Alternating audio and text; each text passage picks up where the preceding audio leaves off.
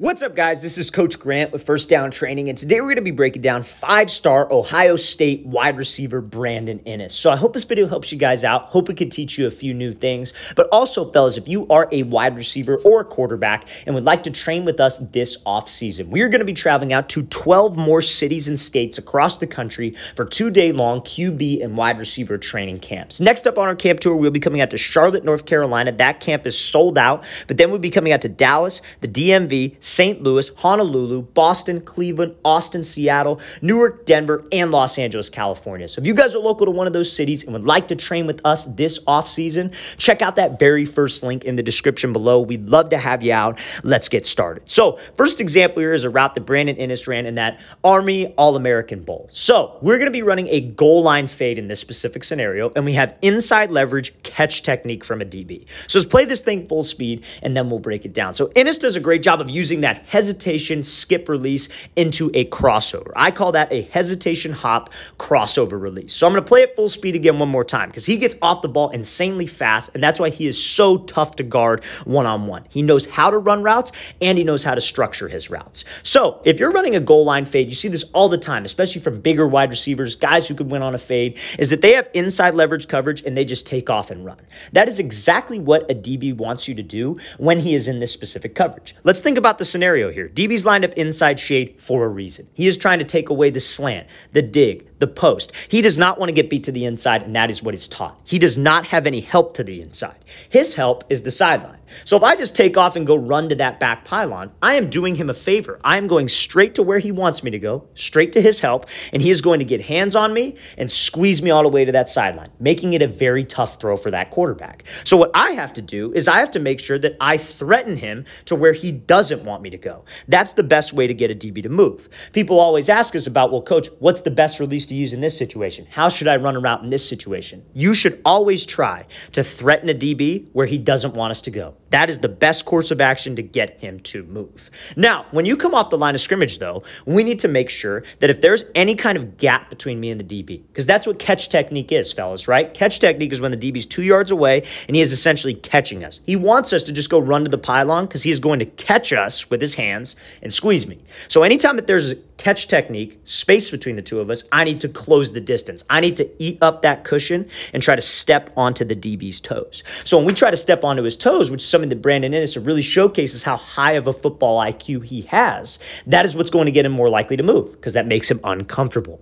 So when we come off the line, the release he decides to choose is a hesitation skip into a crossover. So anytime that we are doing a hesitation move or a hesitation hop, hesitation skip, the first step is with your back foot. This step is going to make you extremely balanced and extremely explosive for this type of release. So you see how he takes a punch step with his back foot. That step is what will springboard him into that DB's cushion. What a lot of times guys try to do with this like hesitation hop release that they see, Davante Adams, Keenan Allen, Justin Jefferson do, they will come from this position and essentially just try to jump at the DB. But when you jump at the DB, one, it's slow, and two, your cleats are out of the grass. If he gets hands on you, you're going to be jammed and knocked off of your route. So you need to make sure that we take something called this punch step. So I punch and then I reach with the right foot. Then it turns into the crossover move. So then he goes into his right and then left crossover. And that left crossover, obviously you have to sell with your hips. You got to sell with your shoulders. You got to actually step outside that DB's frame because that is what will get him to move off that platform and can get us space to the outside. We just need to freeze him. We don't need to break his ankles every time, but that certainly obviously helps. So remember, this 4-step release, fellas, that's the reason why we run it, but this is also the technique. If you want to be a great wide receiver like Brandon Inniss, why he's so unguardable, you have to know how to run routes, but you also have to know why you run certain routes a certain way. So remember, we're punching, we're reaching, and then hitting that crossover. 4 steps total. Let's play this again full speed. Great job by Brandon Inniss getting that separation and then winning on that fade ball. All right, so now the next route we're going to be talking about is still from the All-American Bowl, and he is going to be running something called a post-and-go route. So this is a double move. This is very similar to like a sluggo route, right? So that's what I'm sure probably most of you are familiar with, a slant and go. You break to a slant, you try to get this DB to crash on the slant, and then we slip back upfield. So he's running this like it's the post version of that, so it's a little bit deeper. So we have inside shade, off man coverage. Now, when this DB is inside shade, remember, what is he trying to prevent? He's trying to prevent the inside route. He's trying to prevent the post, the dig, the slant. So if I have to run a route like a post, I don't want to try to necessarily attack his leverage. I want to try to get his hips to flip open. So he's running a post and go. So it's a little bit different, but we're going to break it down. So he comes off the ball, he attacks the outside shoulder of the DB, hits him with that post move, and then is able to win on that fade. Quarterback threw this thing just a tad late, but you got to think about the scenario. He's working with the quarterback he doesn't know. Everybody's new. Nobody's familiar with each other. So that's understandable. But when we are running an actual double move route, like I'm running a post corner or an out and up, this basic advice, but not a lot of wide receivers do it, you have to make the first move, the post or the out in that situation, look exactly like how you would run a post or an out. You got to make sure you run it the same way. You structure the route the same way. You have the same speed. You have the same body language. All of those things are called selling your routes. And selling your routes is what will get you open. So if you have to run a post route versus inside shade off man, the last thing you want to do is try to stem the DB and break in front of him. So we don't want to do that if I have to run a post and go or a post corner. The reason why you don't want to do that is because if you stem him to the inside, remember, what's this DB's responsibility? And what's the best way to get him to move? Attacking his leverage, right? So he's going to do something called a weave to the inside, and you're going to run that post right into him.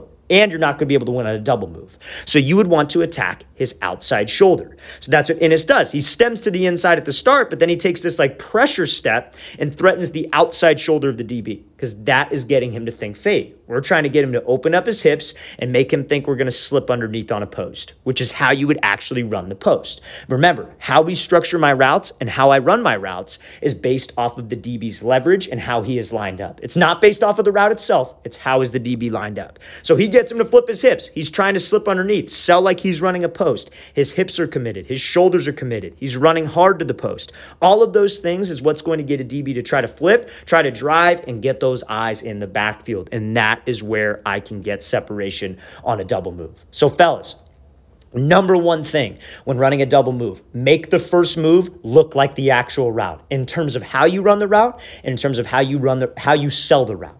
When you break to the post, those 3 steps you take got to be fast, got to be full stride, and you got to commit to it with your upper body. If you don't do that, a DB will fish out a double move, especially a disciplined DB like this one right here. So let's play this thing again, full speed one more time. Great job by Ennis attacking that outside shoulder to make it look like an actual post and then selling the post for those 3 hard steps. Remember, we'll get an earlier thrown ball, and that'll be a lot easier of a touchdown. So this is a live game example here from Brandon Ennis, and I just want to talk about how wide receivers can get more separation versus press coverage if they try to work their releases like he does here. So this is going to be like a head-up press look. So anytime that you guys are doing press releases, you want to think of it like you're driving. I'm sure all of you have been in a car before, if not driven a car before, and you've seen like a 3-lane highway. You got the far right lane, you got the middle lane, and you got the left lane. So if I'm trying to get this DB, if I'm trying to take an inside release, my goal is to get this DB to move all the way to that far right lane or far left lane.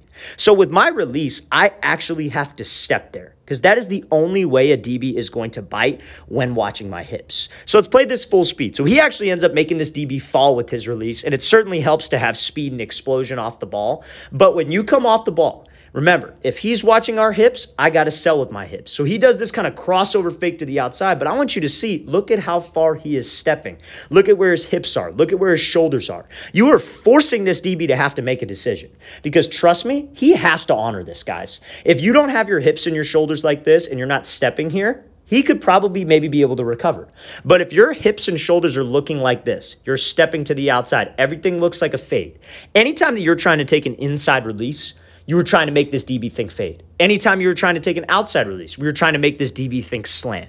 So to make him really have to think slant and have to commit, those hips, those shoulders, and that step all need to get to that far right lane. And you see what that does? We slip back because we know where we're going, and that DB doesn't have the balance, maybe doesn't have the quickness to be able to get out of that thing as fast as we do. That is a textbook release there from Brandon Ennis. Now, another thing I want to talk about too, fellas, when guys try to do this and when guys try to sell outside, they do not stay in a positive shin angle, and that prevents them from getting out of this release. So sometimes guys will go to the extreme with what I say. I say step outside the frame. So what they'll do is they'll step like this, but their toe will be pointed towards the sideline, knee pointed towards the sideline, hip way too far open. Now, yes, that might get the DB to bite, but you're going to get stuck at that break point because you can't push off of your cut leg when your toe is open and when your shin is facing this way, like your knees facing towards the sideline.